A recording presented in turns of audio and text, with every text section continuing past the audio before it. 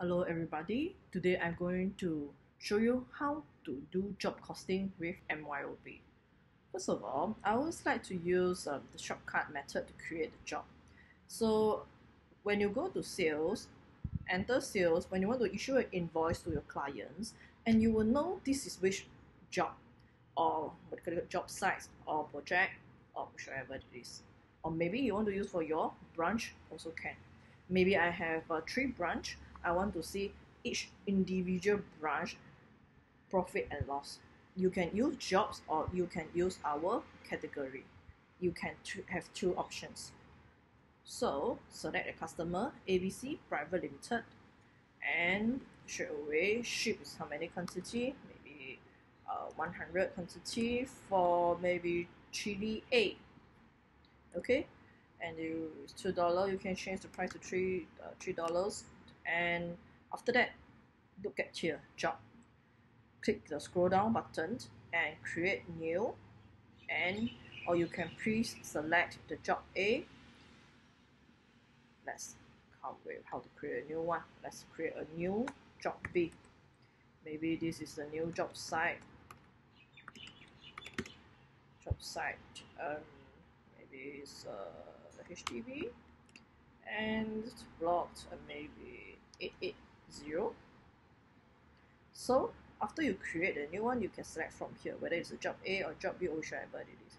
Let's select the job B, the new one, and after that straight away I can print out as a invoice. Click the print and the preview. They ask you to record first, just click OK and scroll down to the sample invoice format. Of course, you can select back your customized format, which normally will be your company name and INV. So let's zoom in and take a look.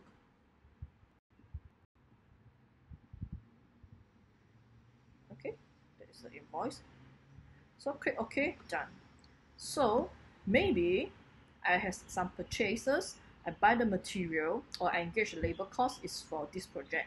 Same thing, I can select back the supplier, maybe AB printing, maybe I buy the 100 pieces of the part A for this project. Part A maybe is $1, and same thing, I tag back same project, job B. So just click record, yeah, just click remote control, it's okay, done. So let's look at the reports. Go to reports and go to accounts and go to job, profit and loss. You can select by the date range, you can show all project, or you can just show one project. Let's say I want to just see job B, I don't want to see all the irrelevant project.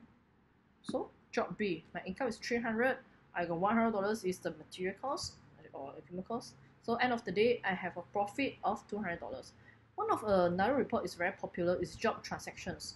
If you want to see this particular job got how many transactions involved, maybe you want to see who is the supplier, the material you purchased from, you can look from this report. And from here, you also can see whether the balance is positive or negative. So positive means is a profit, negative it will be loss. So one glance you can see everything. So thank you for today. Goodbye.